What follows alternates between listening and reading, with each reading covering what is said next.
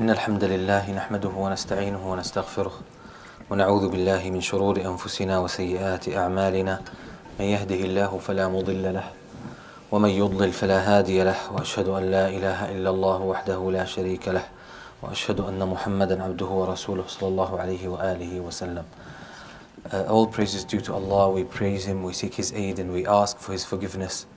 We seek refuge in Allah from the evils of ourselves and the evil consequences of our actions. Whomsoever Allah guides, none can lead astray, and whomsoever Allah leaves to go astray, none can guide. I bear witness that none has the right to be worshipped except Allah alone, who has no partners, and I bear witness that Muhammad sallallahu alaihi wasallam is His servant and His messenger. Again, back to Surah Ar-Rahman. We said the general frame of the surah is, who can remind us? Is what? The mercy. The mercy. Okay. And we said the whole surah is about this general theme, about the mercy of Allah subhanahu wa ta'ala. The surah is meant to take us into a deeper meaning of the mercy of Allah subhanahu wa ta'ala. Instead of relating to the concept of Allah's mercy on a superficial level, the surah teaches us or takes us on a journey, and it helps us appreciate the manifestations of Allah's mercy.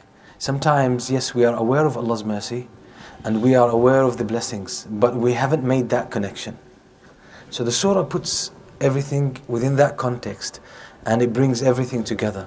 So we start to see that all the blessings that we enjoy are not taken for granted. They were brought to us by Allah subhanahu wa ta'ala. He created them for us. It's not that He created them and then they happened to come to us. No, Allah created them specifically for us. And it shows the depth and breadth of Allah's mercy, the intensity of that mercy, the beauty of it, that Allah subhanahu wa ta'ala takes special care of humans. So all these things should be, and it's put in man's nature to usually be thankful. If someone smiles at you, naturally you tend to return back that smile.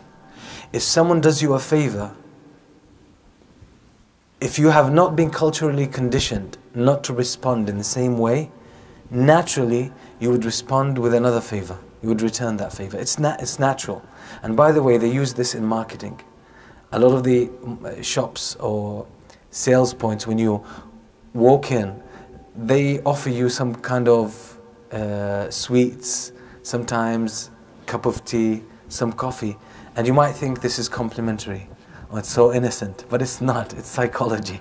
They give it to you, and sometimes they start showing you. You know, so you walk into some shops, especially clothes, and this is very common in the Middle East. They start showing you everything they have, and they get it off the shelf, and they untie it, and they unpackage it, and they open it in front of you, and they give you special care. And you might feel a bit flattered, thinking, oh, they're taking special care of you. But that's psychology, because you'll find yourself compelled. You know, this man has, put himself in pain to show me all these things, and he got out of his way and he unpackaged all this stuff. It's a lot of work to put it back together in its place. So you find yourself compelled to buy, even if it's something little. It's all psychology. So don't think. Somebody might be so innocent, yeah, they like to be nice to their customers, but most of the time it is about manipulation. But because they are taking advantage or exploiting this human nature. But Allah subhanahu wa ta'ala knows He created us in that way to be thankful to Him. So He is putting everything in context for us, so we find ourselves, our human nature, taking us towards thankfulness, without having to put yourself into that pain or get out of your way and thank Allah subhanahu wa ta'ala. It should be nature, should be natural. If we understand the reality of this life, and we understand where everything came from, it should be natural, it should flow naturally that we are thankful to Allah subhanahu wa ta'ala. But it's the conditioning that we go through and our environment, our upbringing, our culture, our education, all of this puts us or creates the wrong context where we don't appreciate what Allah subhanahu wa ta'ala gave us, so we don't naturally tend to be thankful. People tend to be ungrateful. We reached the point where the surah talks about the two seas, and we said this is one of the miracles of the Qur'an to talk about this 1400 years ago, when humans just recently discovered that natural phenomenon. And we said that the fact that there are seas or bodies of water where the salinity is very high, and you have sweet, fresh rivers and lakes, and each one of them has its own functions, has its own products, distinct products, and all of this, it adds variety to human life. All of this is obviously flows from the mercy of Allah subhanahu wa ta'ala. Then Allah again puts the same word to humans and jinn. Which of the favors of Allah would you deny? And as I said, sometimes Allah sends the same message from different angles or in different ways. And this is something that is, I would say, somehow clear in the Sharia. Because people have different mental orientations, different backgrounds, different mental processes. So Allah appeals to all of those. For example, Islam. What does Islam mean? What does religion mean? You will find this in so many ways, introduced so many ways in the Qur'an. For example, the famous hadith of Jibreel alayhi salam, when he came to the Prophet ﷺ in the form of a stranger man, and he asked the Prophet ﷺ about Islam, Iman, Ihsan, and the signs of the hereafter. The Prophet ﷺ gave him the answer what Islam was, and what Iman was, and what Ihsan was. This is one example. There's another hadith where the Prophet ﷺ says, إِنَّمَا بُعِثْتُ لِأُتَمِّمَ مَكَارِمَ الْأَخْلَاقِ. I was sent, the summary of the mission of the Prophet ﷺ was put in this hadith. I was sent to perfect character and good manners. So it's a way to introduce Islam. If someone was to ask you about Islam, you could tell them it's the perfection of manners. That's all what Islam is. Another hadith reported by Muslim, the hadith of Tamim al-Dari, radiyallahu anhu, where the Prophet ﷺ said, "Ad-Deenu nasiha." Deen, or the religion of Islam, is nasiha. Now this word is comprehensive. It doesn't talk about one aspect of Islam. No, that's all what Islam is about, nasiha. That's all what Islam is about. Let me take a digression here. How is the word nasiha usually translated? Advice, yes? And usually the hadith is translated, the deen, the religion, is advice. And that's the problem with translations. Yesterday I talked about this point briefly. That's the problem with translations. Let's read the hadith based on that common translation. The religion is advice. So the companions asked, to who? The Prophet ﷺ said, to Allah and His book and His messenger and the Muslims, the leaders or their authorities and the laymen. Does it make sense? Give nasiha to Allah. Can you give nasiha to Allah? Advice? Can you give advice to Allah? Can you give advice to the Qur'an, the book of Allah? Can you give advice to the Prophet ﷺ? So that's a problem with advice. Here it doesn't cover the depth of Islam. So what is the word? In some translations they use sincerity, but that's still a deficient one. Nasiha is a way of life. Very comprehensive word and extremely powerful. And this is why the Prophet ﷺ said the deen is nasiha. So it summarizes Islam. The word nasiha covers Islam. So you see the Prophet ﷺ and Allah subhanahu wa ta'ala in the Qur'an, they're referring to Islam in many different ways. So if one explanation, one definition doesn't hit you, the other one will. So as I said, Allah subhanahu wa ta'ala appeals to different understandings, different dispositions. because that's part of Allah's mercy. And here Allah subhanahu wa ta'ala is repeating the same verse. The same verse. Which of the signs or which of the favors of Allah, of your Lord, do you deny? So if in one context you can't relate to this, probably in another context you will be able. And Allah repeats it, so even it might sometimes maybe leave a small impact in your heart. But you hear it the second time in a different context, it takes that to a higher level. And it builds on until it reaches a level where you, all of a sudden you wake up. Sometimes you receive the same advice for years and it doesn't make that much difference. And one day it hits you. How often that there's something that we know, but when one day, because we went through some experience, we heard the same statement again, and it is as if we heard it for the first time. That was the case with the companions of the Prophet ﷺ when he ﷺ passed away. We know the famous story when Umar al-Khattab stood up and he said, anyone who says Muhammad has died, then I'm going to chop off his head. Abu Bakr radiallahu anhu was outside of Medina and the outskirts of Medina, so he came to the Prophet ﷺ. He entered into the house and he looked at the Prophet ﷺ and he kissed him between his eyes and he said, طِبْتَ حَيًّا وَمَيِّتًا, how good you are, alive and dead. And then he went out to the people and everyone was there.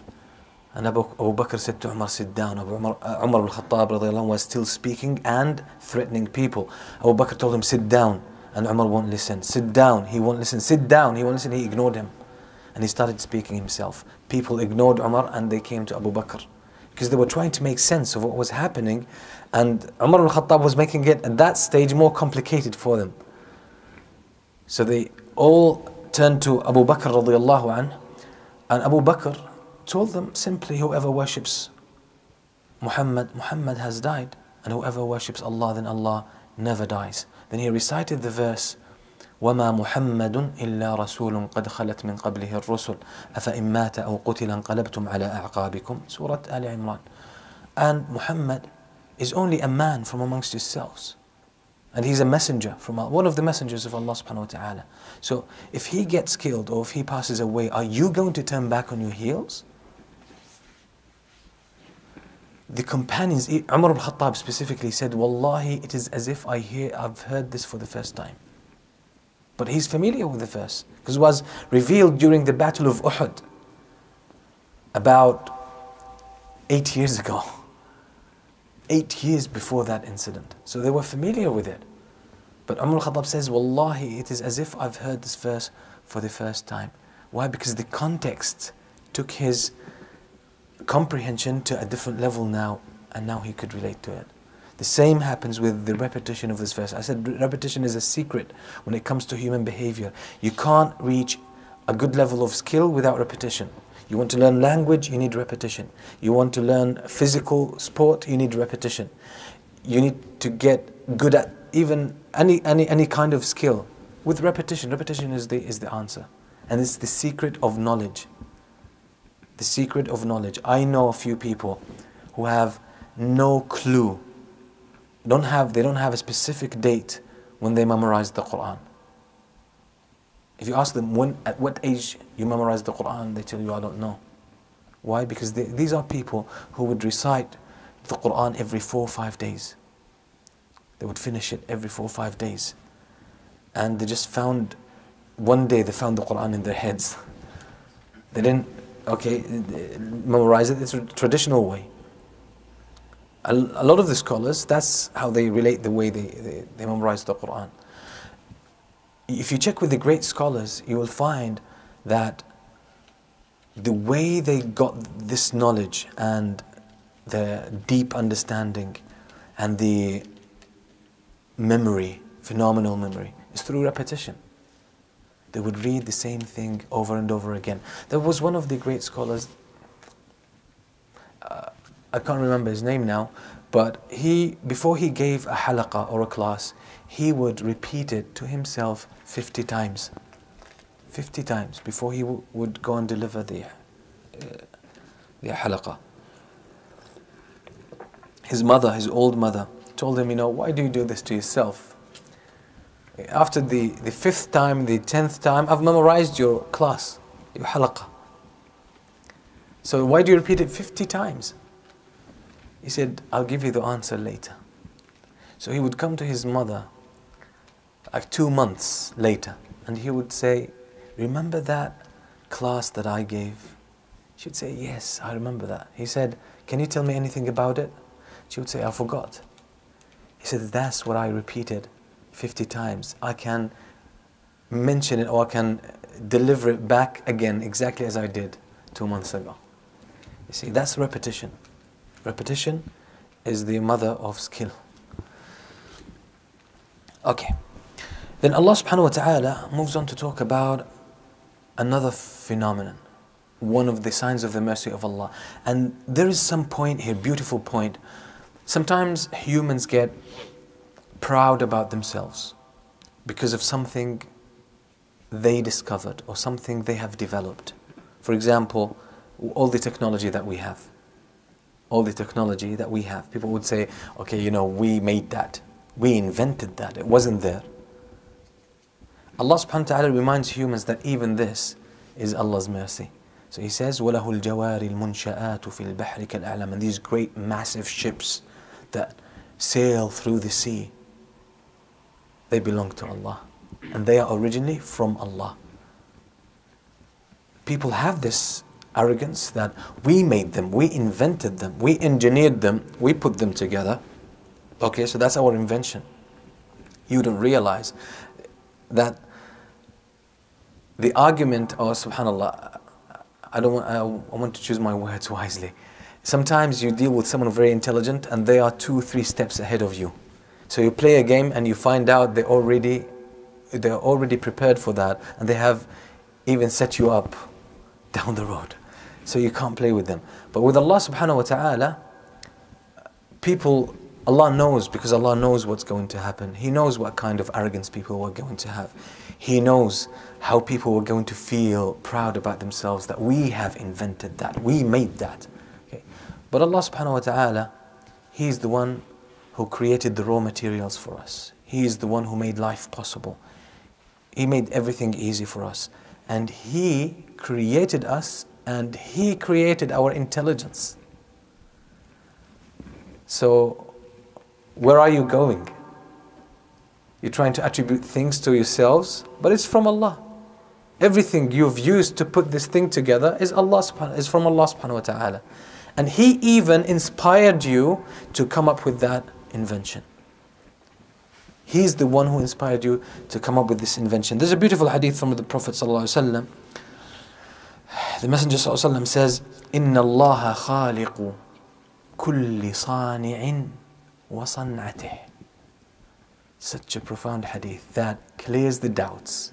The Prophet ﷺ says, إِنَّ اللَّهَ, indeed Allah, خَالِقُ كُلِّ صَانِعٍ. Allah is the creator of every craftsman, of every manufacturer, and whatever he makes. So we make cars and we think it's our own intelligence. Where did this intelligence come from? How did you make it? Raw materials, where did you get them from? They're from Allah. Everything, the technology, where did it come from? Allah inspired you with that. Allah caused you to grow in terms of knowledge so that you reach that point and you put all of these things together. And all of this is still insignificant compared to the creation of Allah subhanahu wa ta'ala. So Allah subhanahu wa ta'ala here is putting another example. After mentioning this, that these great massive ships that sail through the sea for your own benefit, they belong to Allah and they are from Allah and they are a gift from Allah. So again, which of the favors of Allah, of your Lord, do you deny? So it's not your own favor. It's not your own favor, it's Allah's. So are you going to be thankful? Then Allah subhanahu wa ta'ala, okay, which number this verse is? Oh, just before that, before the ships, something about the seas. Allah mentioned that يَخْرُجُ مِنْهُمَ اللُّؤْلُؤُ وَالْمَرْجَانِ, that from the sea emerge pearl and coral. All these precious things, unexpectedly, you get them from the sea. All these hidden treasures. Who would predict that something like that could come out from the depths of the sea, of the ocean? But Allah subhanahu wa ta'ala put it there, and He placed it there for you. And there's a lesson behind that. Okay, so this was number 22, and the verse number 24 talks about the ships. Then Allah subhanahu wa ta'ala says, if you fall into this arrogance, just generally, I'm creating a context. If you think, all of these, the ships are your own product, Allah subhanahu wa ta'ala ultimately says, كُلُّ مَنْ عَلَيْهَا فَانٍ. Everyone on this earth, everyone shall perish. So if you insist on that, in that state of arrogance, and this doesn't convince you, you don't see the truth, then death is the ultimate reality. Death is what's going to shake your heart deep inside. Everyone shall die. Can you challenge this fact? This is a fact you cannot challenge. And that's, by the way, similar to the argument Ibrahim alayhi salam used against An-Namrud, against the king. Because in Surah Al-Baqarah, Ibrahim challenged An-Namrud. He gave him da'wah, An-Namrud challenged him. So Ibrahim said, قال ربي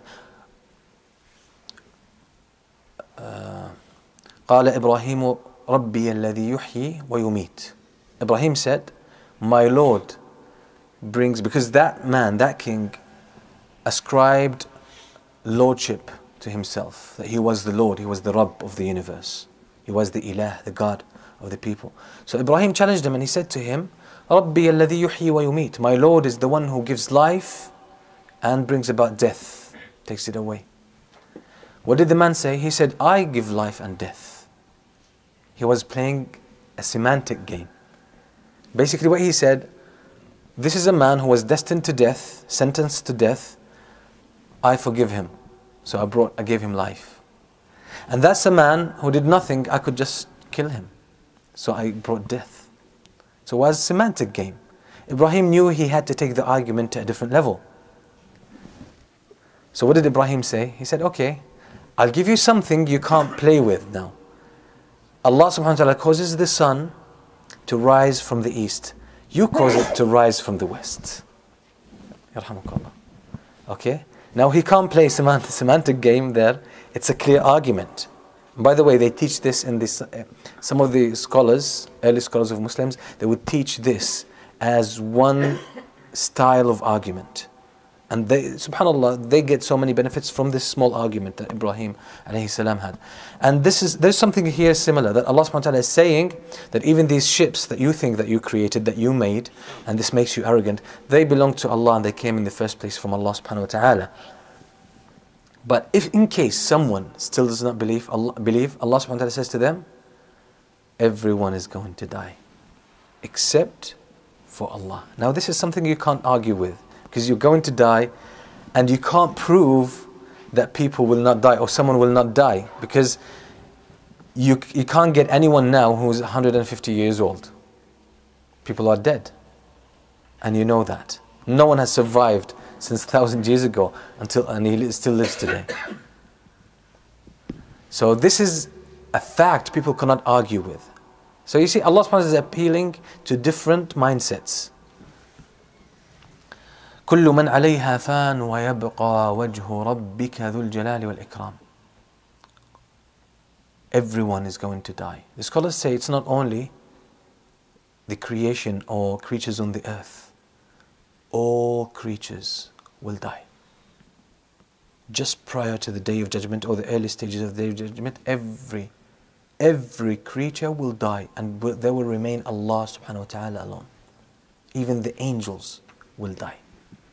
The angels themselves will die, and there will only remain Allah subhanahu wa ta'ala. He would say, Ana al-Malik, I am the King of Kings. And no one but Allah there. Everything is dead. Everyone is dead but Allah subhanahu wa ta'ala. Now, what is the beauty that we find in this verse? A beautiful thing that has to do a lot with Islam. And I know many people have a problem with, sometimes people come to you, they say, if Allah is merciful, why does He punish people? Why does He put people in the hellfire? If Allah is merciful, why does He allow suffering?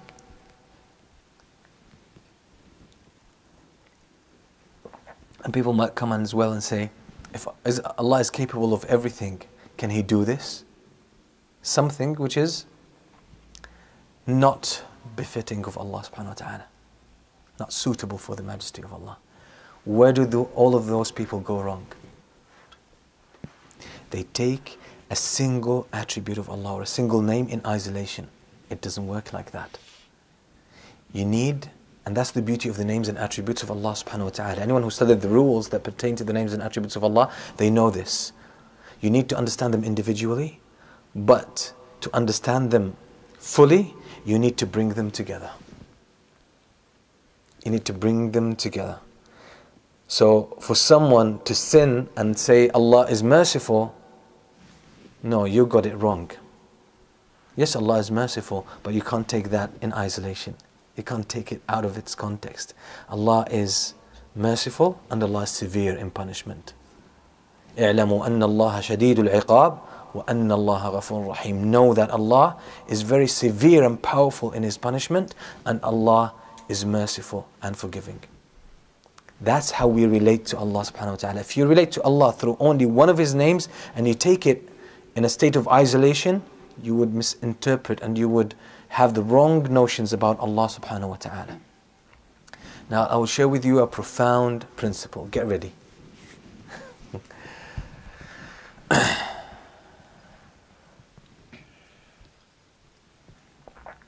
I won't be able to explain it in full, but it's going to act, it will instigate your thought process. It's like a chain reaction.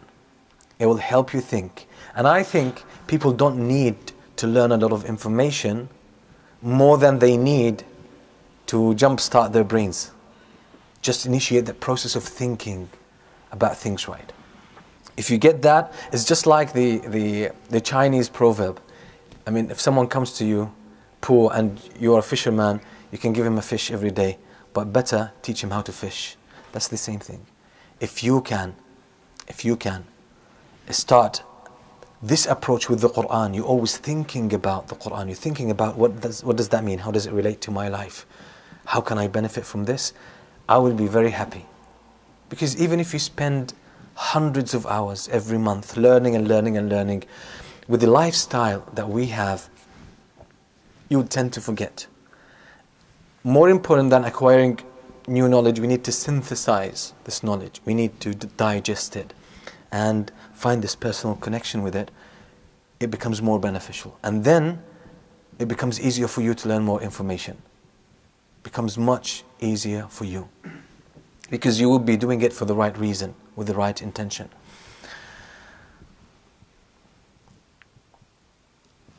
Everything we do wrong, everything a human being does, and it's wrong,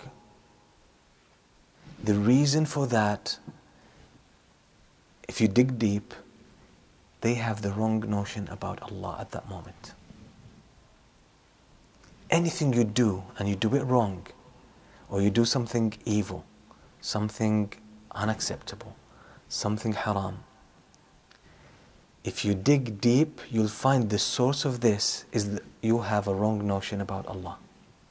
There's nothing in this world such as positive thinking, negative thinking. We Muslims use it. I sometimes use it. But that's because we are influenced by the secular approach to life. Life is about Allah. Allah is the center of our lives. Anything goes wrong, you can trace it back to the center. When someone is being very pessimistic, we say, oh, you know, you're being negative. You need to think positively. That's all semantics, by the way. It's all semantics.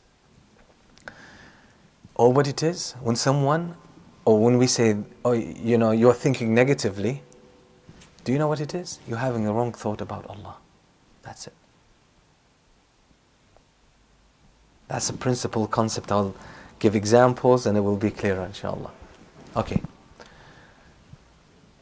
When a Muslim, let me start with a Muslim. When a Muslim commits zina, the moment he falls into that sin, or he commits theft, he steals something. The moment he is perpetrating that sin, what do you think his notion about Allah is? That Allah sees him or not? Is he aware that Allah is watching him at that moment he's doing it? When someone is falling into zina, he's doing it now. Do you think he is aware that Allah is watching him? Huh? If you think about Allah at the moment of sin, you can't. If you truly think about it, it's not just a passing thought, no. If you're truly aware of Allah, what is his notion about Allah? Allah doesn't see me. Allah doesn't see me. That's why he has the guts to do it. And that's exactly what the Prophet ﷺ said, that a Muslim cannot, a believer cannot commit zina or does not commit zina except that his iman is lifted. His awareness of Allah, his belief in Allah is lifted and it's as a cloud, it becomes as a cloud. I'm putting two narrations together just to get the meaning across. A cloud above his head. Until he's done and he's back, he comes back to reality, then his iman goes back into his heart. So that person committed zina because at that very moment he had the wrong notion about Allah. Allah doesn't see me.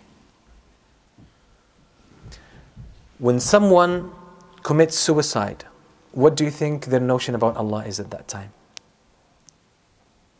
They might not, say it exactly about Allah, but they're just thinking, oh, life is tough and I can't put up with it anymore. Basically what he's saying, the deeper meaning is Allah hasn't been good with me. Allah has been harsh with me. And life is not worth living. I want to escape from that. Basically he's saying Allah is not merciful. What is the notion? Let me take it a step further. No one enters the hellfire. There's no one who enters the hellfire except because they had the wrong notion about Allah. And that's exactly what Allah says to the people of the fire. In Surah Fussilat, Allah subhanahu wa ta'ala reprimands the people in the hellfire and He says, وَلَكِنْ ظَنَنْتُمْ أَنَّ اللَّهَ لَا يَعْلَمُ كَثِيرًا مِمَّا تَعْمَلُونَ. Because their skin will speak, their hands will speak, their eyes will speak and tell on them the sins they committed. And they were trying to deny it. And Allah would say, and you thought, that's because you thought Allah does not know much of what you do. وَذَلِكُمْ ظَنُّكُمُ الَّذِي ظَنَنْتُمْ بِرَبِّكُمْ أَرْدَاكُمْ فَأَصْبَحْتُمْ مِنَ الْخَاسِرِينَ. It is these wrong thoughts and notions about Allah that has brought you to destruction. Anyone enters paradise, enters the hellfire, it's because they had the wrong notions about Allah. So you can't do anything wrong without having the wrong notion about Allah. What we claim to be negative thinking is not negative thinking, is having the wrong suspicion about Allah. Su'u dhanni billah. And what we call positive thought is ultimately having good thoughts about Allah. That's all what it is. Is it clear or needs more clarification? If you can walk away with this benefit from Surah Ar-Rahman, it's enough. But as I said, it's a chain reaction. You just had the first reaction. Hopefully it will explode in your head somewhere. There's no positives. There's nothing. It's all, sometimes language is a game. We give things name, but it's not the right way to describe it. But that's the influence of culture, that's the influence of wrong philosophies and outlooks on life. We think by means of our language describes our thought process. So now, when we say positive thinking, negative thinking, there's no such thing. There's no such thing. that's some sort of euphemism. You know, euphemism. We say something which sounds good, yeah, or sounds neutral, but there's a more serious reality behind it. That's what it is. What we describe as positive thinking is actually having the right and the good thoughts about Allah. And when you have negative thinking, you're basically having the wrong notions about Allah. That's it. Because life does not stand by itself. Life does not stand by itself. Things don't happen randomly. Allah causes them to happen. So if you say, oh, you know, I think, you know, that's a common thing. Everything I do, it just falls apart. If there's a successful project, if I get involved, it will fail. That's it, you know. Everything I do just happens to fail. It happens to fall apart. We say that innocently. And if someone was to give you advice, they would usually say, oh, you're being negative. You're having negative thoughts. No, but basically, look at what you are saying. You're just saying, Allah is working against me. That's exactly what you're saying. But you don't have the courage to say it. So we seek means around it. We say it indirectly. It's as if Allah subhanahu wa ta'ala doesn't want you to succeed, so wherever you go, Allah puts hurdles on your way. So we say being negative. No, you're having the wrong thoughts about Allah. As simple as that. So that's why Iman empowers you. When you understand the names and attributes of Allah well, names and attributes of Allah, understand them well, comprehend them, live by their meanings, you will always be, or most of the time, you will be in what people call positive thinking. When you have the wrong notions about Allah subhanahu wa ta'ala, what people call negative thinking, you're just basically having something wrong knowledge about Allah. Shaitan pumps into that. That's what shaitan does. That's what shaitan does. Look at the story of Adam alayhi salam. Allah told him and his wife Eve, you know, be in paradise, enjoy yourselves, everything you want is there, the best of what you can think of, or even better than that. Except for this tree, don't come near it. He doesn't need anything more than that. It's even beyond his needs. Shaitan, what did Shaitan say to him? He didn't say Allah is bad or Allah doesn't want good for you.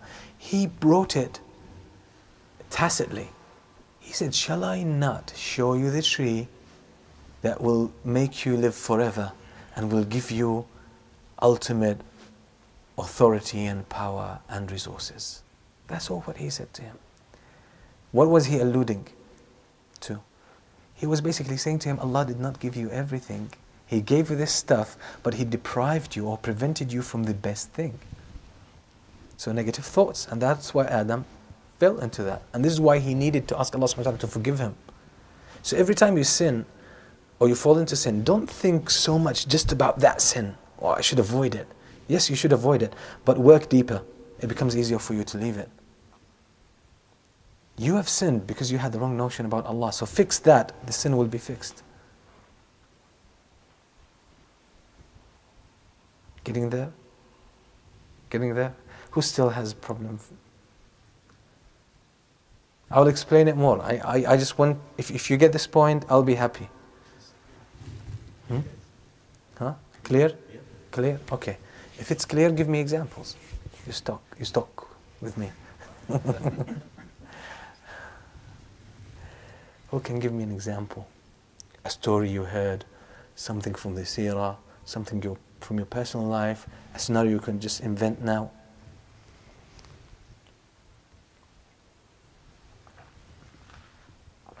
And by the way, what they call positive thinking works. Positive thinking works. Do you know why? Because it's not positive thinking. It's applying a hadith. A divine hadith where Allah subhanahu wa ta'ala says, it's a divine hadith where the Messenger narrates from Allah that he says, أَنَا عِنْدَ ظَنِّ عَبْدِي بِي فَلْيَظُنَّ عَبْدِي بِي مَا شَاءَ. You know, life is yours. Allah subhanahu wa ta'ala is saying in this hadith, this statement, he says, I am to my servant as he thinks of me. So let my servant have whatever thoughts he wants about me. You choose how Allah deals with you. You develop the right thoughts about Allah, okay? Then Allah will make these things, Allah will make it a reality. You have the negative thoughts about Allah, okay, it's gonna fall apart, things won't work, it won't work, and it will fall apart. Because that's your choice.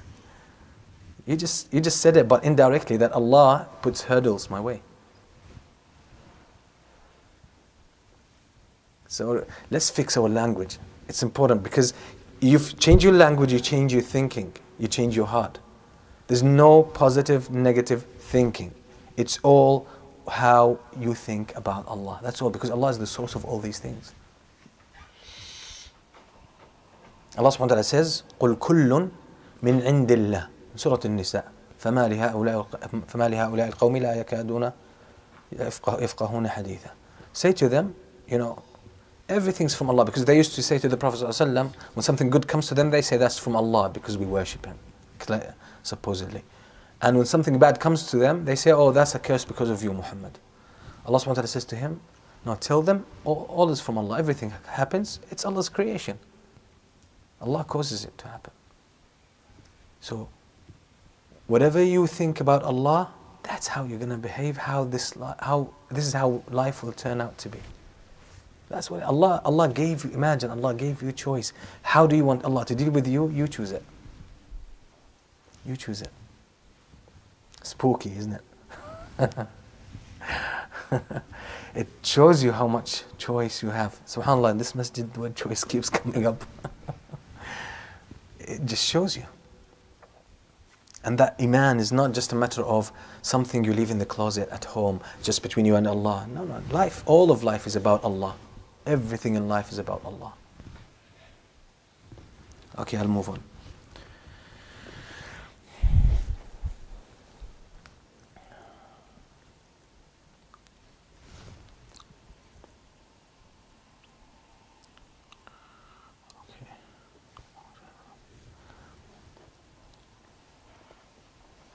Verse, okay, that was 26.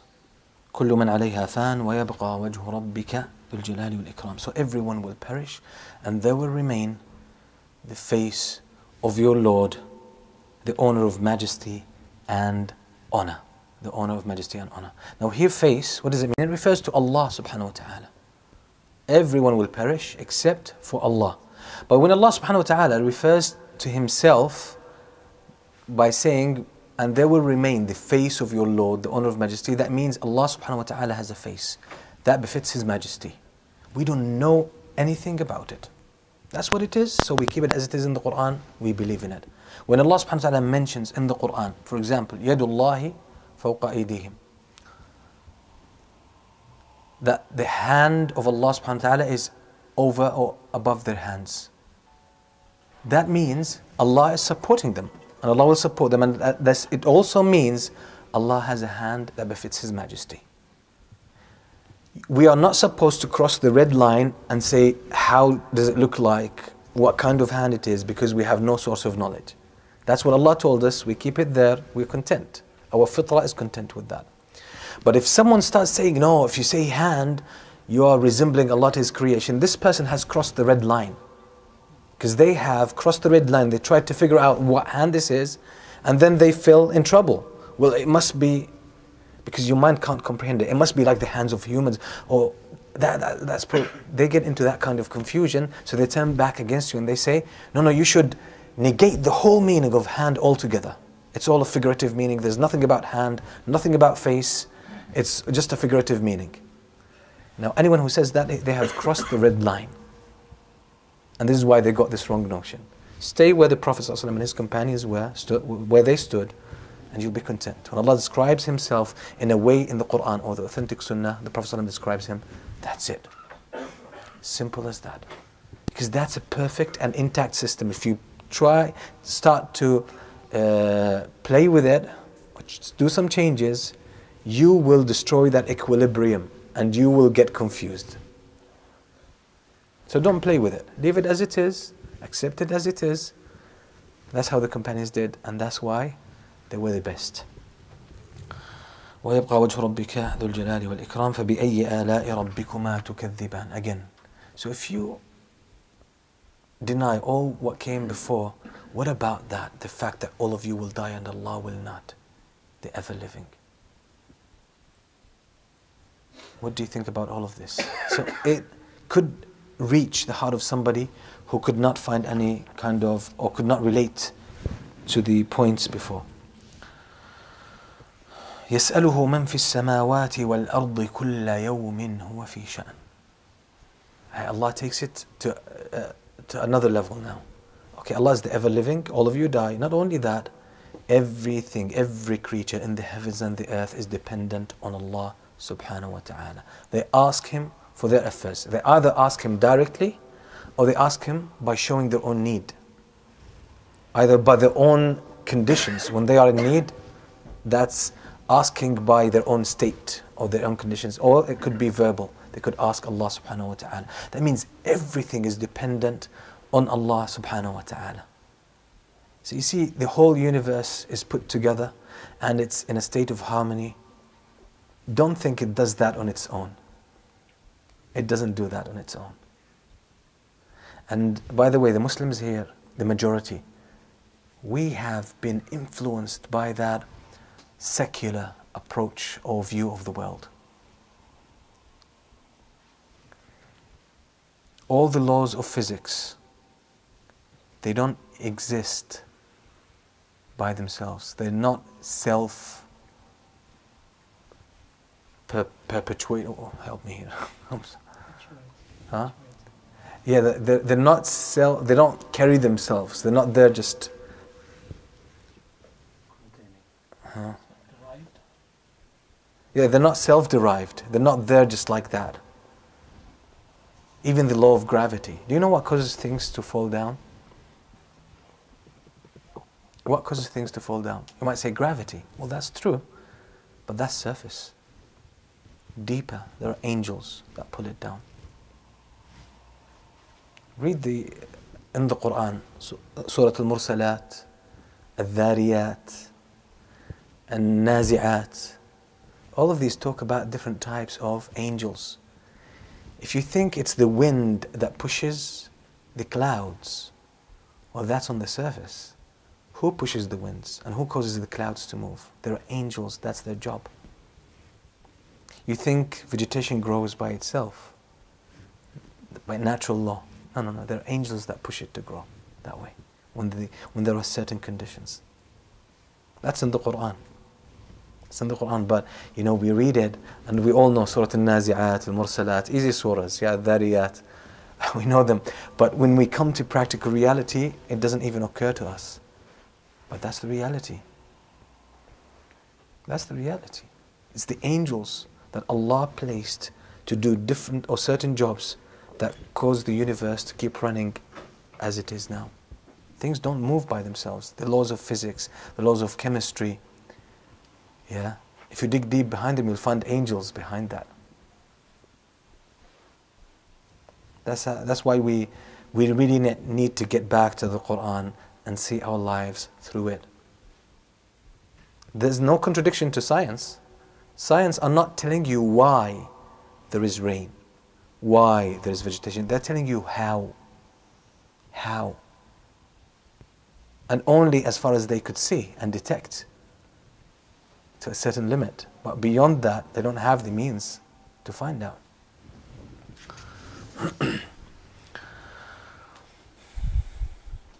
So everything in the heavens and the earth is dependent on Allah and turns to Allah for their needs. كل يوم هو في شأن. The scholars say here, let me see the translation. He is in, or bringing about, a matter. Every day he is in a matter. Every day he is bringing about a matter. The real meaning here is that continuously Allah subhanahu wa ta'ala is looking after the affairs of the universe. As Imam al-Qayyim says in Madarij al-Salikin, he says Allah subhanahu wa ta'ala, the same moment he is punishing a servant and rewarding another. The deeds of his servants are being elevated to him, and his decision is sent down to the earth. And he sees everyone, each and every one of his creatures, in what state they are and what they are doing, what they are saying, what they are thinking about. Allah knows every leaf when it falls and when it disintegrates and what happens to it, and where it ends up, even the smaller atoms of it, as they disperse and get separated, where each one of them ends. All of this is at the same time. People are asking him all over his universe, different languages, different needs, different requests, and he is replying to all of this at the same time. No one distracts his attention. That's Allah subhanahu wa ta'ala. That means Allah is taking care of his universe, of his creatures at all times. كل يوم هو في شأن فبأي آلاء ربكما تكذبان. So which of the favors of Allah do you deny? So you think the universe runs by itself, you think you have everything, you take it for granted, but that's all from Allah subhanahu wa ta'ala. Do you still in denial?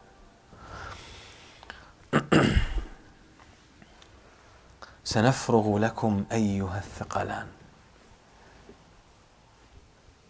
The translation reads, we will attend to you, O prominent beings. Yes, because jinn and humans were given that special ability to choose and decide. Allah subhanahu wa ta'ala is addressing them. I would translate the verse a bit slightly different. We shall allocate a time to bring you to account. The time will come, okay, when we will deal with everything you did. You think you can get away with what you do? The time will come.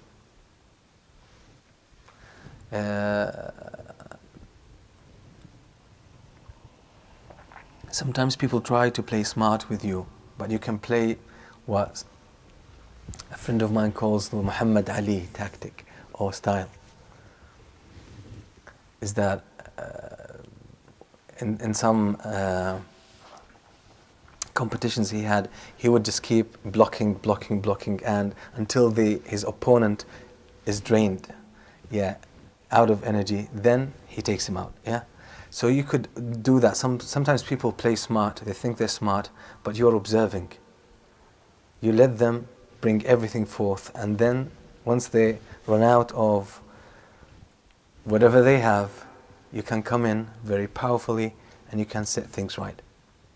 Okay, so Allah subhanahu wa ta'ala somehow is giving something similar. Okay, you might think you get away with what you do, and you're making all of these things, you're manufacturing, you're following your desires, and no one is saying stop. No one is putting a limit to you. You think you get away with that. Okay, do it. Get what you want to do. You are the loser. Because you're not causing Allah subhanahu wa ta'ala any damage. You are just causing damage to yourself. So the time will come. No rush. The time will come, and the reality will show. Again, which of the favors of Allah do you deny? فَبِأَيِّ آلَاءِ رَبِّكُمَا تُكَذِّبَانِ.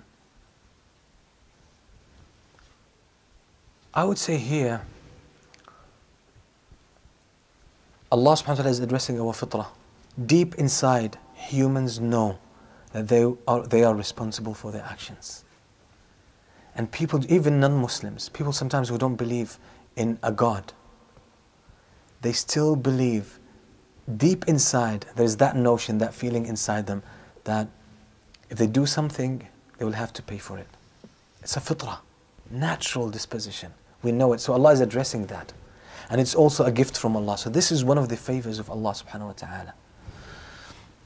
فَبِأَيِّ آلَاءِ رَبِّكُمَا تُكَذِّبَانِ. Verse number 33. يَا مَعْشَرَ الْجِنِّ وَالْإِنسِ إِنِ اسْتَطَعْتُمْ أَن تَنْفُذُوا مِنْ أَقْطَارِ السَّمَاوَاتِ وَالْأَرْضِ فَانْفُذُوا لَا تَنْفُذُونَ إِلَّا بِسُلْطَانٍ. O company of jinn and mankind, if you are able to pass beyond the regions of the heavens and the earth, then pass. You will not pass except by authority. Sometimes people say, some people challenged this verse. They said, well, people have reached the moon, and some people said, no, that was all, Hollywood production, etc. Regardless, we don't have means to verify, But the ones who made the accusation and the ones who defended, they missed the point. Because the most correct tafsir about this verse is that Allah subhanahu wa ta'ala is talking about the Day of Judgment. because just before that he says سَنَفْرُغُ لَكُمْ أَيُّهَا الثَّقَلَانِ, we shall allocate a time for you, or jinn and mankind. So Allah, now the context is started about the day of judgment and reckoning. So it's not about these days, but even in books of tafsir, it's an authentic, it's a tafsir or an explanation that is there in the books of tafsir, that you cannot break from the limits of the heavens and the earth. But we can't know exactly what the verse is talking about. So this is why it's better to use the tafsir where we can relate to and make sense of things. Because we don't want to make broad statements and say, oh, you cannot get or break from the spheres around the earth. What if it happens? Then it's your understanding wrong, but people would see it as if the Qur'an is wrong. So be careful. When something is general in the Qur'an, don't make it specific. Leave it as it is. So basically Allah subhanahu wa ta'ala is saying on that day, if you want to run away and you think you can escape, then you can't. You can't do that. Only Allah can do it, or only with the help of Allah you can do it, and Allah is not going to let you do it. And if you try to do it, you will face يُرْسَلُ عَلَيْكُمَا شُوَاظٌ مِّن نَارٍ, portions of fire and molten copper, liquid copper that's been melted, will be thrown on you. So you can't escape on that day. We got hold of you on that day. فَبِأَيِّ آلَاءِ رَبِّكُمَا تُكَذِّبَانِ. Again, now we move to verse number 37. And when the heaven is split open and becomes rose-colored like oil. What sense to make of this? Basically, the skies will be split and they will become like molten copper and lead, like molten iron and metals. Why? Because everything will crack and the sun will melt and will be like this molten lead. This is how it will be. So it will change, its own nature will change. Everything will not remain as you know it. It will take a different shape and different states. So that means, because that's going to shake you, because you don't have any grounds to stand on, everything will be different. It's a completely new world, different world. So there's nothing you can stand on, nothing stable you can stand on. There's nothing that you know. So you're completely taken out of your comfort zone, and everything inside you, in your chest, will be exposed.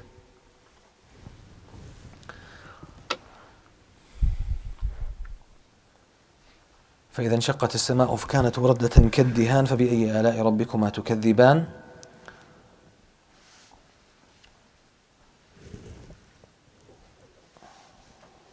يعرف المجرمون بسيماهم فيومئذ لا يسأل عن ذنبه إنس ولا جان.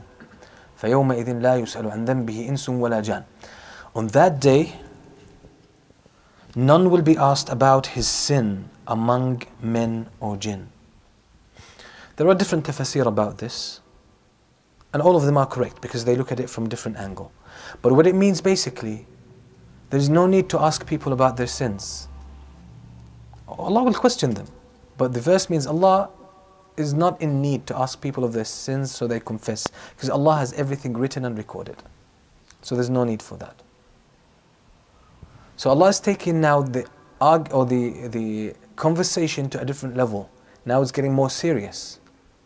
We're moving from this world, we're moving to the next. Now we should wake up, mentioning all these details. فَبِأَيِّ آلَاءِ رَبِّكُمَا تُكَذِّبَانِ. Again, which of the favors of your Lord would you deny? يُعْرَفُ الْمُجْرِمُونَ بِسِيمَاهُمْ فَيُؤْخَذُ بِالنَّوَاصِي وَالْأَقْدَامِ. That's a threat.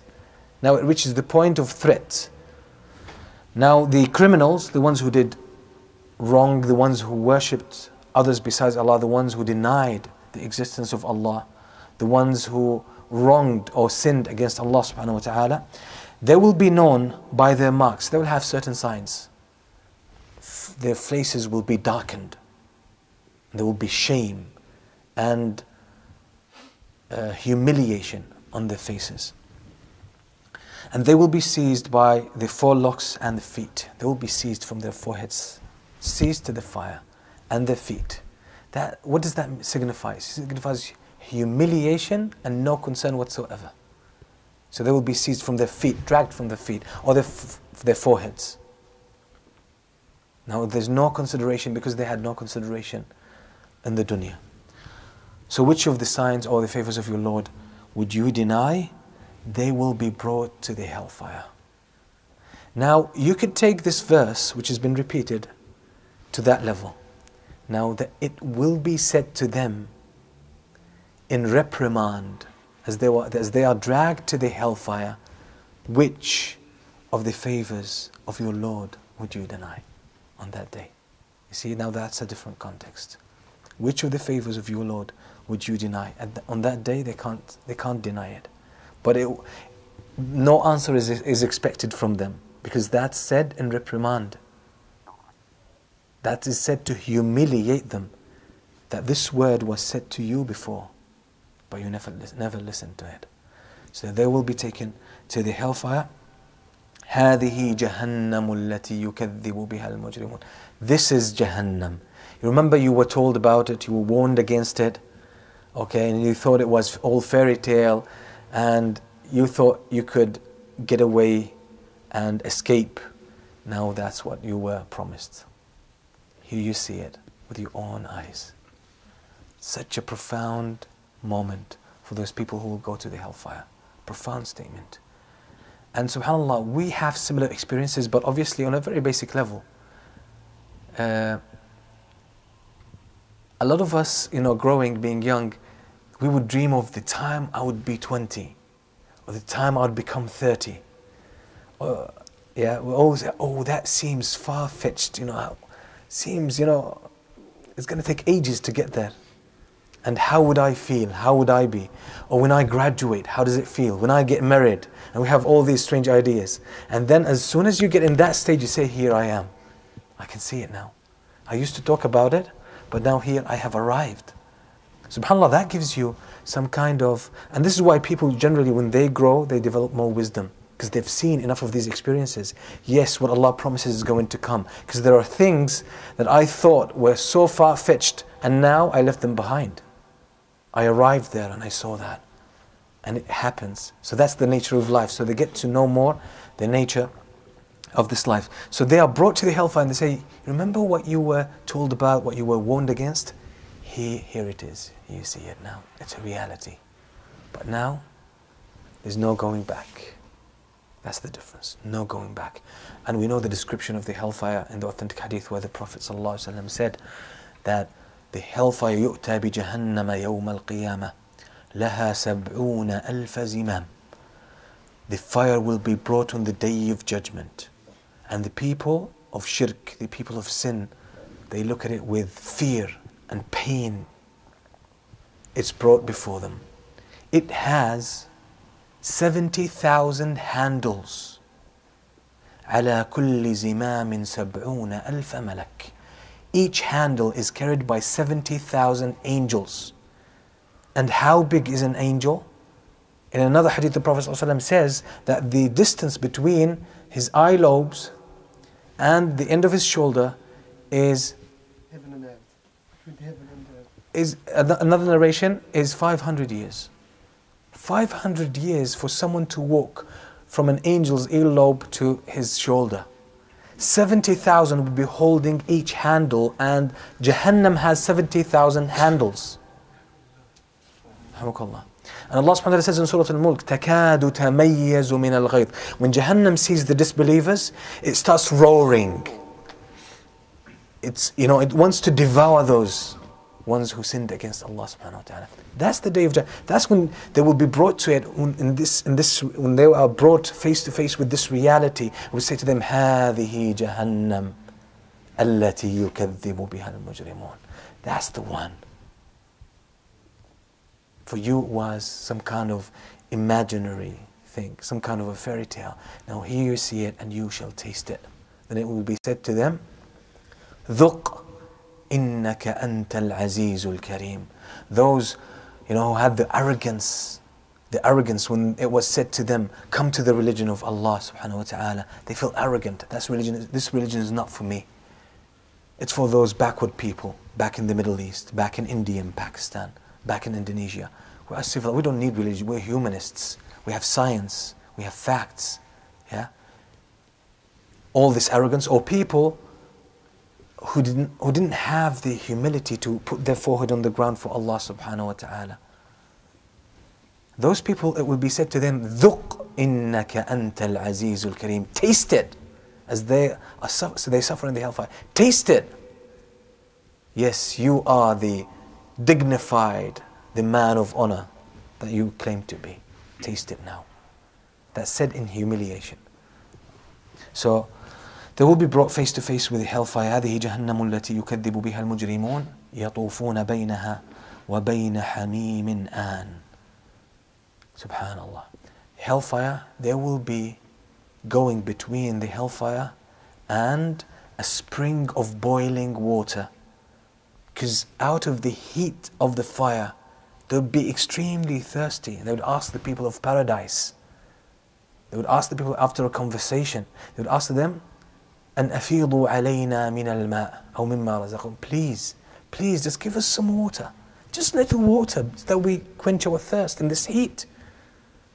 Then the people of paradise will say, إن الله حرمهما على الكافرين. Allah made that haram, forbidden for the people of the fire. Then out of thirst they would go to this boiling water that is mixed with the pus and excretion of the people of zina, fornication, and they would drink it out of thirst, and the skin of their face would fall off, and they would drink it and it would burn all their internals. That's hamim and an, boiling water. And some people think the hellfire is about heat. No. People of the hellfire get two types of torture. Extreme heat and extreme cold. Zamharir, extreme cold. Now something you can do, get two pipes. One is warm and one is a little bit cold. Put your hand on it. Do you know this? It's known in the science class. They must have taught that.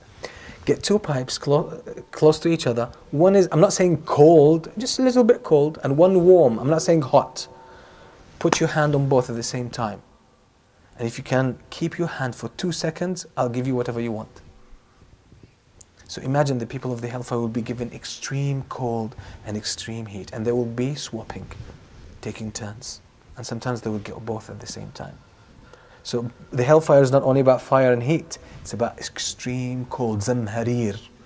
Zamharir, the Arabs say the zamharir breaks the bones. You know that kind of cold that hits deep in the bone? Imagine how it is in the hellfire. يطوفون بينها وبين حميم آن. I will inshallah stop here. فبأي آلاء ربكما تكذبان. It could be said to the people in this life as they contemplate these meanings, and it will be said to the people in the hellfire, remember, you used to deny the favors of Allah. He said it was our own intelligence, our own merit, our own skills, etc. Taste it now. You were given chance, you were given guidance, and your fitrah was created to recognize the truth. Everything around you was directing you to Allah, but you refused. People don't go to the hellfire without being guilty. In order for people to disbelieve in Allah, they have to go out of their way against their own nature and force their way through disbelief, by the way. People who come in contact with the real message of Islam. Then Allah subhanahu wa ta'ala starts talking about giving the comparison, the other side, people who will make it to paradise, and this will be inshallah after the break. Jazakumullah khair. Alhamdulillahi Rabbil Alameen wa salatu wa salamu ala nabiyyina Muhammad wa ala alihi wa sahbihi ajma'in wa ba'd. Now the surah moves on to talk about the opposite of the people of the fire, the people وَلِمَنْ خَافَ مَقَامَ رَبِّهِ جَنَّتَانِ, and for those who have feared, or for he who has feared the position of his Lord, are two gardens. This talks about the highest level in Jannah, the best of people, as-Sabiqun. These are as-Sabiqun, which were referred to in Surah Al-Waqi'ah. وَالسَّابِقُونَ السَّابِقُونَ أُولَٰئِكَ الْمُقَرَّبُونَ. These are as-Sabiqun, the ones who have secured the highest positions. They're the ones who hasten to the worship of Allah. They are also al-muqarrabun, the closest to Allah subhanahu wa ta'ala. They are described in Surah Al-Waqi'ah as ثُلَّةٌ مِّنَ الْأَوَّلِينَ. It's like a big group from the early generations. وَقَلِيلٌ مِّنَ الْآخِرِينَ. And a limited number from among the later generations. Limited number. These are al-muqarrabun, the highest levels of paradise. The second level will be the general Muslims who will enter paradise. Now, on the highest level, muqarrabun, they get the best. And they have 2 gardens for them. How do we know that they are al-muqarrabun? Because of the description of these 2 gardens, and because Allah subhanahu wa ta'ala says, وَلِمَنْ خَافَ مَقَامَ رَبِّهِ, for that person who has feared the high standing or the high position of Allah subhanahu wa ta'ala, or the greatness of Allah subhanahu wa ta'ala. That means they were aware of Allah. They were mindful of Allah. And that's the description of ihsan. So these are the people who have reached ihsan. There's another region that we will come to towards the end of their description. So for those people, there will be 2 gardens. The scholars say, why 2 gardens? One, they will be given because they have fulfilled their obligations. The second one, they will be given because they have refrained from sin. 2 gardens. وَلِمَنْ خَافَ مَقَامَ رَبِّهِ جَنَّتَانِ فَبِأَيِّ آلَاءِ رَبِّكُمَا تُكَذِّبَانِ. Can you give me the Arabic? Can you give me Arabic Mus'haf? Because I'm reading from the English and translating into Arabic. It can get difficult. Jazakallah khair. It's okay.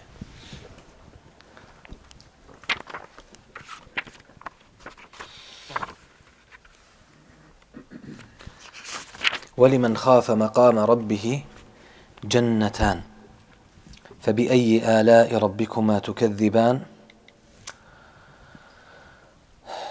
ذَوَاتَا أَفْنَانٍ.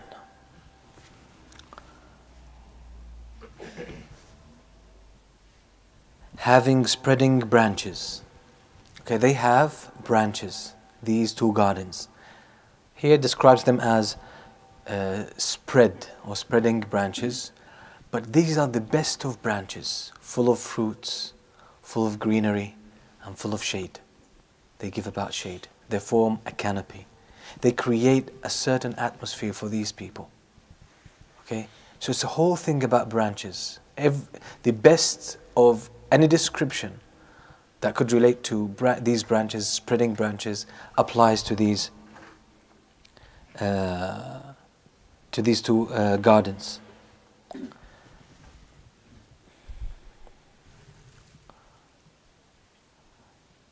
فَبِأَيِّ آلَاءِ رَبِّكُمَا تُكَذِّبَانِ فِيهِمَا عَيْنَانِ تَجْرِيَانِ. So which of the favors of your Lord do you deny?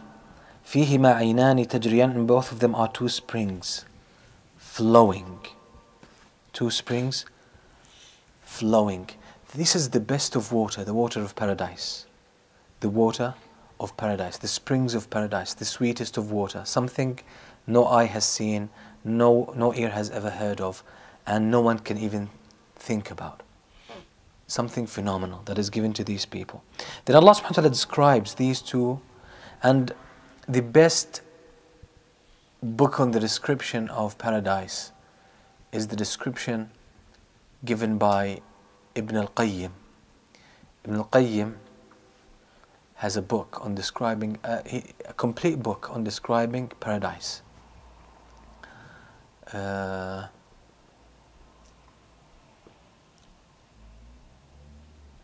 What is the name of the book?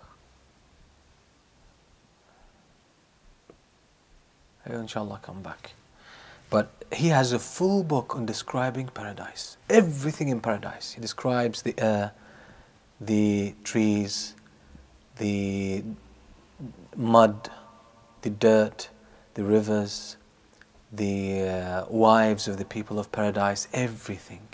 Describes them in extreme detail. Now the majority of the hadith in that book are authentic. But there is a number of weak hadith still there. But it's been verified. The book has been verified. So this is what I would recommend. I think it must have been translated into English. And there's a couple of poems as well. Some brothers put in English, beautiful descriptions. Somebody told me about them, and I just heard some bits of them. They're quite good, mashallah. فيهما عينان تجريان فبأي آلاء ربكما تكذبان فيهما من كل فاكهة زوجان. In them, in both of them there are of every fruit two kinds. So every type of fruit you will find it there, but there will be two kinds of each fruit. And each one is different. Each one is different. This surah was revealed in Mecca. Was revealed in Mecca before Hijrah. Was revealed in Mecca before Hijrah. And this is basically to put, the main context here for this is the comparison between the people of the hellfire and the people of paradise. Now you will notice that this description of paradise, or what awaits the people of paradise, is detailed.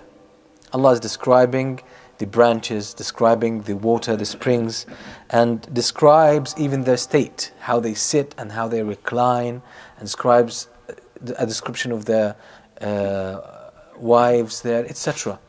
But the description of the hellfire or the people of the fire was short, just 2 or 3 verses. What is the point behind this? What is the reason? You have a short description of the people of the fire, but the people of paradise, Allah even describes both levels and describes each level in fair detail. Why is this? Targhib, to motivate people towards the paradise. Okay, what else? Allah's mercy will overcome his. Excellent. The surah is Surah Ar-Rahman. It's mercy. So if Allah is going to talk about punishment, okay, He's going to just allude to it, mention it briefly. But because the context is mercy, He will elaborate on mercy more. Is that clear? You see how the general frame of the surah impacts everything in it.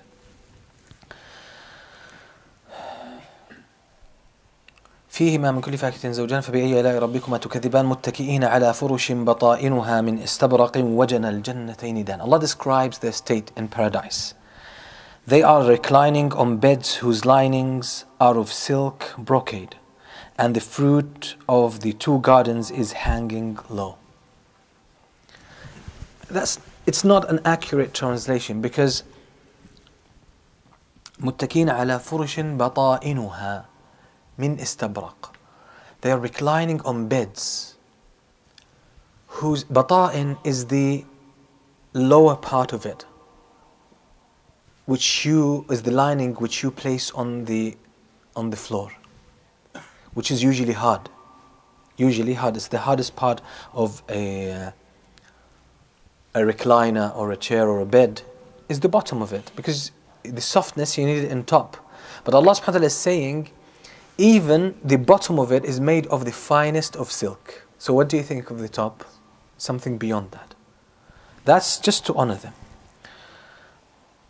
فَبِأَيِّ آلَاءِ رَبِّكُمَا تُكَذِّبَانِ. Which of the favors of your Lord would you deny? Again, try to work out that context for yourself.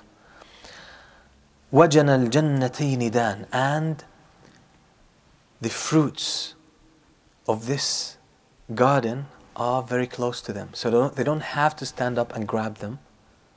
They just extend their hand a little bit and they get whatever they want. So extreme comfort. Extreme comfort. In some hadith, the Prophet ﷺ mentions that even one of them, for example, wishes for some kind of chicken, grilled chicken. Okay? It would straight away come to him. Grilled. That's it. You just wish and it becomes true. That's what happens to the people, especially this level, as-Saadiqun, al-Muqarrabun, the highest level in paradise. So even the fruit, they don't have to stand up and go and get it. They don't have to exert that effort to go and fetch it. It's close to them, as long as they just grab it and eat it. That's how much comfort Allah subhanahu wa ta'ala gives them. Even the description, they're not lying on their backs or their sides. They're not standing. They're just basically reclining like kings in luxury, extreme luxury. وجن الجنتين دان فبأي آلاء ربكما تكذبان فيهن قاصرات الطرف لم يطمثهن إنس قبلهم ولا جان. Okay, in them are women limiting their glances. That means these women don't look at men. This woman is only for her husband. That's it. He is her world. She's exclusively for him. She doesn't look at anything else, at anyone else. She doesn't develop any feelings towards anyone. She's purely for him. He is her world and her passion, her emotions and her love. Before them, untouched before them by men or jinn. So no one has seen these women. No one has come near them. They're just created for you. There. And subhanallah, this is something men love. Men are possessive when it comes to their family, to their wife, protective. This thing is in line with the nature of humans, the fitrah of men. They love to have this kind of protective attitude. That's my wife. That's my wife. So Allah subhanahu wa ta'ala gives it to them because these people have sound fitrah in the first place. It's not corrupt. Because when someone's fitrah is corrupt, they don't mind who's with their wife. So it's a sign of a sound fitrah. When the man is protective of their spouse, of their wife, that's a sign of a sound fitrah. The more protective they are, the more sound their fitrah is. And this is why the people in paradise, by the way, Ibn al-Qayyim talks about people who enter paradise. He says, no one will enter paradise except after having been purified from every impurity. So they enter paradise in the best fitrah, the best state of human being. And if someone is not purified, they will be either purified by the pain they get in the grave, or the pain they get on the day of judgment and the heat and the long wait, or they get that when they stand before Allah for questioning. So they get purified of this. If they reach all these levels and they have not been purified, out of mercy for them, they will be sent to the hellfire. So they get purified, so they qualify to enter paradise. So it's not just, okay, you go to paradise, you go to the hellfire. No, you have to meet the conditions. You have to meet these conditions. You have to be purified. So into paradise, you are pure. Okay. فَبِأَيِّ آلَاءِ رَبِّكُمَا تُكَذِّبَانِ. Again, the same question. Then Allah describes them again. كَأَنَّهُنَّ الْيَاقُوتُ وَالْمَرْجَانِ. As if they were rubies and coral, like diamonds. These women, these wives are just like diamonds. Precious, pure, attractive. Maybe this description sometimes may not apply to all cultures, but in the Arab culture, when you want to describe something that it's the finest of its kind, you say it's yaqut. It's a diamond. That's what it is, the finest of its kind. It's got the best attributes, the best traits of its kind. And all of this is to reassure the believers as to what awaits them. فَبِأَيِّ آلَاءِ رَبِّكُمَا تُكَذِّبَانِ هَلْ جَزَاءُ الْإِحْسَانِ إِلَّا الْإِحْسَانِ. Let me see how he translates it. Is the reward for good anything but good? Is the reward for ihsan anything but ihsan? Allah subhanahu wa ta'ala says ihsan is, we said, the apex of worship. To worship Allah purely as if you see Him. So you will get reward of the same kind. You get reward of the same kind. And surprisingly, or the beautiful thing here is that the ihsan of humans is human. So it has the shortcomings of the human.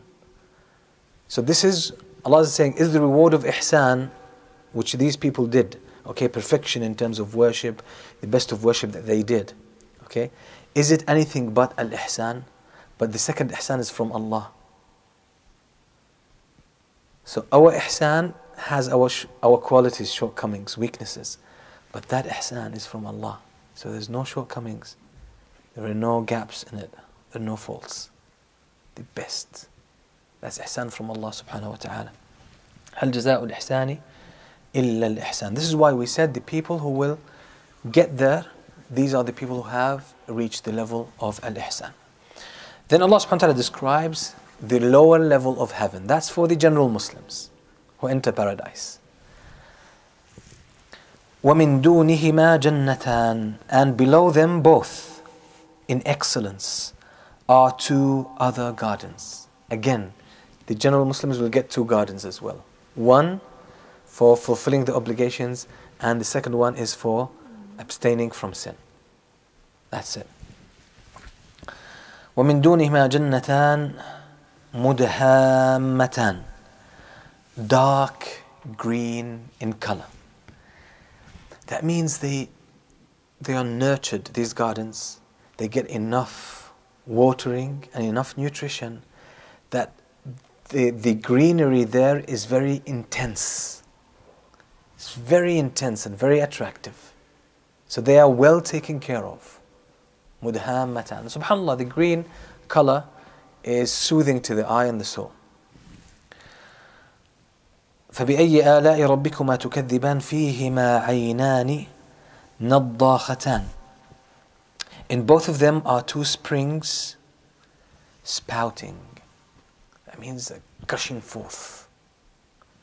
Water is coming out with force and power out of these two springs. It's a similar thing. But obviously now the first two gardens are for the people of as-Sabiqun. Everything is better there. Now you get this, it's obviously excellent quality, but still doesn't reach that level. It doesn't reach that level, but it's so great. ومن فيهما عينان نضاختان فبأي آلاء ربكما تكذبان فيهما فاكهة ونخل ورمان. In both of them are fruit and palm trees and pomegranates. You see the difference there? Of every fruit there are two kinds. But here what is highlighted is three types. That shows, obviously there are others, but there's a difference in level. There's a difference in level, but that's still great. If we just make it to paradise, alhamdulillah. فبأي آلاء ربكما تكذبان فيهن خيرات حسان.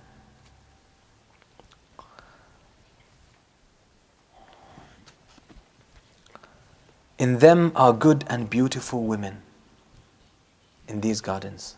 These are the wives of the people of paradise. Good and beautiful women. That means women in the best shape and of the utmost beauty. But obviously not the beauty of the women on the higher garden. فبأي آلاء ربكما تكذبان حور مقصورات في الخيام. Fair ones reserved in pavilions. In these pavilions, great tents. They're described as tents, but they are palaces. These women are preserved there, so they don't go out and mix with others. So they are exclusive again, exclusive to their husband. All of this reassures, as I said again, the believer, reassures him. فبأي آلاء ربكما تكذبان لم يطمثهن إنس قبلهم ولا جان. Untouched before them by man or jinn. They're not touched before. They are created for you specifically. No one has ever touched them, and no one will touch them apart from you. فبأي آلاء ربكما تكذبان متكئين على رفرف خضر وعبقري حسان. Reclining on green cushions and beautiful fine carpets. You see the difference in the description? Those ones are on luxurious beds made of the finest type of silk. And this is still luxurious, but not to the same level. Reclining on green cushions. Abqariyan in the Arabic language is the best type of texture. It's more like silk. So these people get the finest of everything. And they are again reclining to signify that they are living in luxury, ease and tranquility. Just as Allah subhanahu wa ta'ala says, in Surah Al-Mutaffifin, تعرف في وجوههم نضرة النعيم. When you look at the faces of the people of paradise, you can recognize the brightness of luxury and a life of ease. You can see it. It reflects on their faces. فبأي آلاء ربكما تكذبان تبارك اسم ربك ذي الجلال والإكرام. Blessed is the name of your Lord, honor of majesty and honor. That's last verse. So it started with Allah subhanahu wa ta'ala and it ends with Allah. To tell you the story of life is all about Allah. The story of life is all about Allah. And you need to put together Allah's mercy, because sometimes people might take it wrong. Just as with some religions, they only say Allah merciful, but they don't look at the other side. So this is why they have no problem sinning against Allah. But there's a balance. Another religion looks at the anger of Allah, pays attention to more to the anger of Allah, forgets about the mercy of Allah. With Islam, we said there's that balance. You need to know the names of Allah subhanahu wa ta'ala and put them together, because they function together. Tabarak asma, glorified be the name of your Lord. The honor of majesty and honor. So along with that mercy, don't think there is weakness. No, there is majesty and honor. Okay? So always you need to put the names and attributes of Allah subhanahu wa ta'ala together. So He is merciful and His mercy shows in everything He mentioned in the surah, everything He gave you, and how events will go, this dunya, al-akhirah, next life, and how people end up in the hellfire, some people end up in paradise with all the blessings Allah has given. All of this is the mercy of Allah. And some people might have the notion that if He's merciful, but how is He going to get all of this thing? Allah is the one who owns majesty and power, so He can make these things happen. So mercy does not signify weakness. It is there with the power of Allah subhanahu wa ta'ala. Okay, so this is generally the meaning. Something about paradise. There was a program here in the UK, The Big Questions, something like that, and they were talking about paradise. And there was a brother on that show, and that was a big mistake. Very big mistake. Because you can't talk about paradise without putting it in the right context. You need to agree. Just as we said, Allah subhanahu wa ta'ala always has a starting point when He builds an argument. Once you agree on this, He takes you to the next level. But you can't jump to the 10th level without having established anything before. So you sit among non-Muslims of all religions or denominations, and atheists, people who don't believe even in God or heaven and earth, and you talk to them about the wine that will be served to the people in paradise and the women. That's out of context. So you give the wrong message. You give the wrong message. So this is why, if you are going to talk about these things, or if you are going to appear on these shows, you make sure that you might say something true, and this is something very beneficial as well. The scholars say, in order to say the right thing, you need to have two qualities or two things, two conditions. You have to say something true, and you have to have what we call al-adl, which is the balance. The conditions have to be ready for that. For example, I can tell you,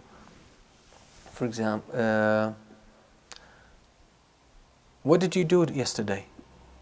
You might tell me, oh, it's raining outside. What you said is true, but it's not appropriate. There's no adl, there's no balance there.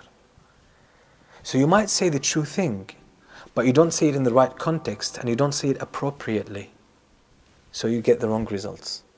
So it's not enough to say the truth, but you have to put it in the right context, in the right way, at the right time. Because if you say something true at the wrong time, you'll get pain. You have to say the right thing at the right time. This is why Allah subhanahu wa ta'ala did not reveal the Qur'an altogether. He sent it down in segments in order to cultivate people and get them ready for that level. So you walk into that studio and you appear on TV, and suddenly you're talking to people and they just laugh at you. And they don't laugh at you as a person, they laugh at Islam. I don't doubt definitely the intention, good intention of the brothers who try to help in that. But we need to be careful. You might say something true and get the wrong message across because you had haqq, truth, but you didn't have adl, the balance, appropriateness. You didn't have it. So in order to say something, you need to say the truth, and it has to be appropriate. The conditions have to be right. It has to be the right time for it. This is why sometimes you might see people who try to sometimes defend the religion of Allah subhanahu wa ta'ala. They say something true, but it's in the wrong place at the wrong time. So they bring about a lot of damage. One example, a very famous example, was Ibn Taymiyyah was with some of his students. And I mentioned this to some brothers a couple of days ago.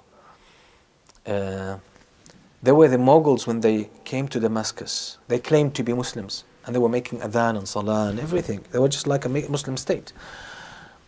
But they used to kill Muslims, even sometimes for fun. So they were in Damascus. Ibn Taymiyyah was with a group of his students. One of them saw these soldiers drinking alcohol. So he rushed to go and give them advice. You're Muslims, that's haram, you shouldn't be. He thought it was true. It is true. Ibn Taymiyyah saw him, he grabbed him, he said, where are you going?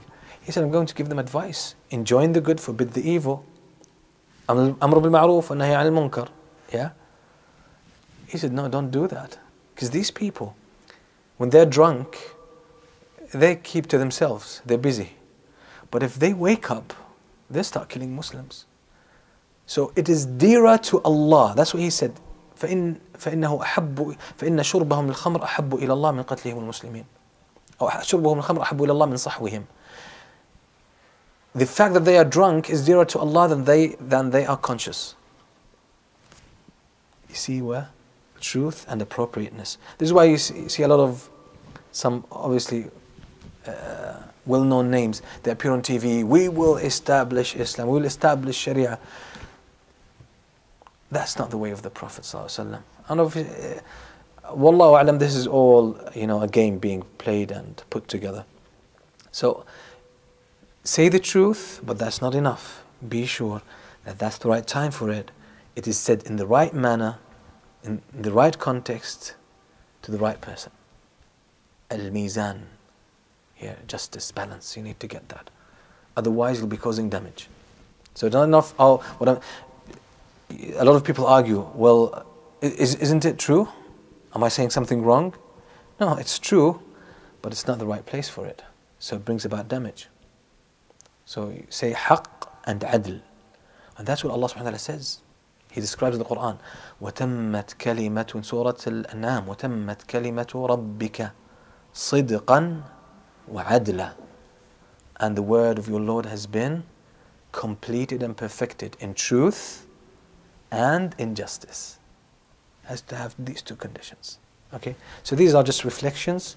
Don't forget that everything there has to do with the mercy of Allah subhanahu wa ta'ala and needs to be put in its right context, that Allah is the omnipotent, the all-powerful. Wa sallallahu wa sallam ala nabiyyina Muhammad wa alihi wa sahbihi wa sallam.